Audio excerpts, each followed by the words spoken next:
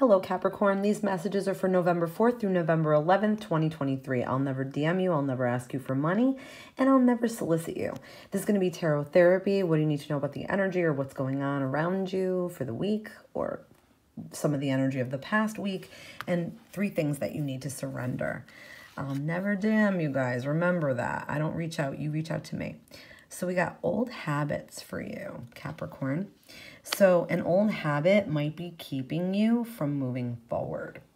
So old habits die hard. We all know this, but this could be like a habit that's harmful. This could even be like smoking, drinking, something with your diet. It's something that doesn't serve you. It could be keeping connections that are maybe toxic or draining or abusive. It could be maybe staying in a relationship that doesn't serve you. Or it could be like ways that, maybe you should try, but you're just, not doing that for whatever reason. But it's more about doing things that promote like a happy, healthy, like lifestyle. Maybe like a new way of being. But change is your choice.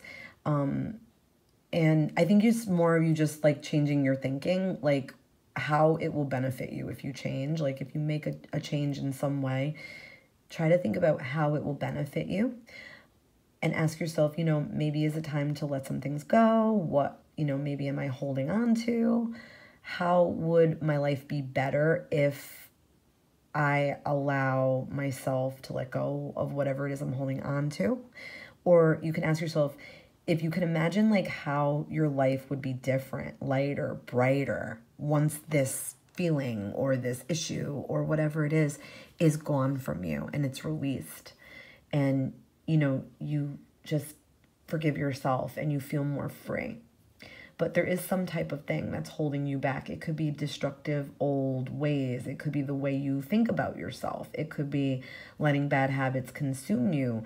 It could be this habit or whatever it is holding you back from your true purpose, or from just feeling good about yourself, or just feeling good in your own skin. So yeah, it's really like a purging. It's time to let go of everything that doesn't serve you, that doesn't make you happy, that doesn't help you out, and trust that, you have the strength to do so. And choose to only be around people that make you feel good, and, only do activities that are life-giving and support your spiritual and emotional growth and health, because that's what it's all about. You got to let go of this weight. I feel like there's a big weight, and it's time to just maybe a new way of living. Even if you change one thing, change can be tricky, but even if you just change one thing in your routine, you can transform it into something really positive, and then you might want to make more changes. And, I feel like that's good energy, and that's going to attract good energy to you. So new, exciting, refreshing energy can come in. This is like a clearing. It's like a clearing away of the old and welcoming in the new. So what do you need to surrender? Surrender to the wisdom of your body. Listen to your body's messages about a person or a situation. If you feel physically drained or uncomfortable, be cautious. If you are energized and happy, move forward. So you might be very empathic or like a bit of an empath, and you might feel like other people's energies, and they might greatly affect you. So you might be absorbing energies. So it might be good to like ground and center, have crystals, do a shielding thing.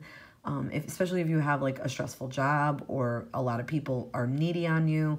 You also have to listen to your body, like when your body is tired. Listen to your body like when you have a headache or an ailment that doesn't go away.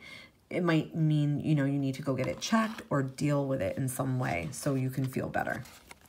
Surrender frustration. Frustration does not open any doors. The key to resolving a dilemma or dissolving a block is to take a breath, center yourself, regroup, and you can like reapproach the situation, I feel like, more calmly. So you might need to regroup before you speak to a group of people, or before you say what you want to say or need to say. It could be a situation that, is super frustrating. Maybe, people are not really listening, but you're meant to take a calm approach. And then surrender outdated beliefs about yourself. Yeah, let go of all the old ways you see yourself and the old limiting ideas about yourself that originate from the past. And then you can own your power and soar. Check back next week, Capricorn. Love and light.